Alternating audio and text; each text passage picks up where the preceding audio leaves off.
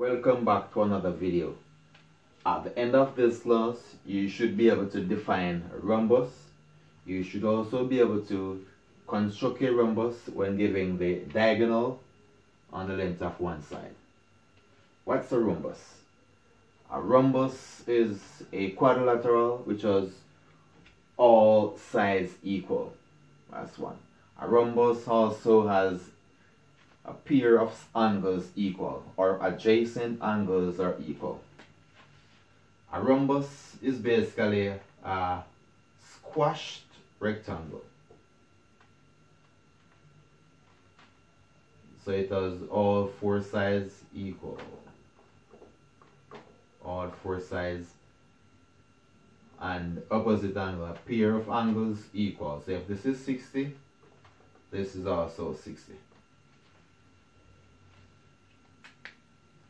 Again, graphic representation of rhombus. For this example, we are given the diagonal of 90 millimeters. The first step is to draw a horizontal line. Horizontal line.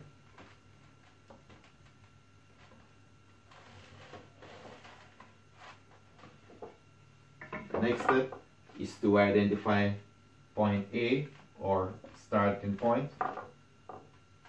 From point A, measure 90 millimeters. A, 90 millimeters.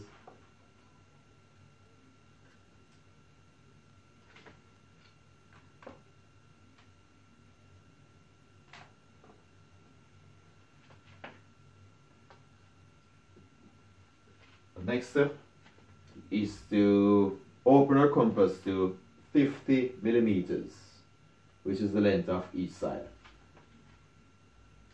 50 millimeters.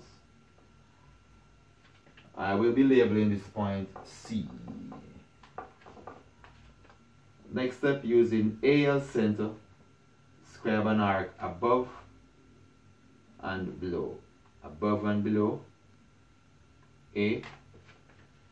Go to point C. Same procedure.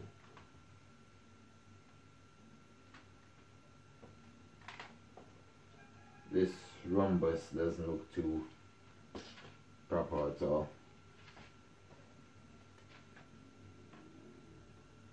At the point where both arcs meet here, there, join those 2 points.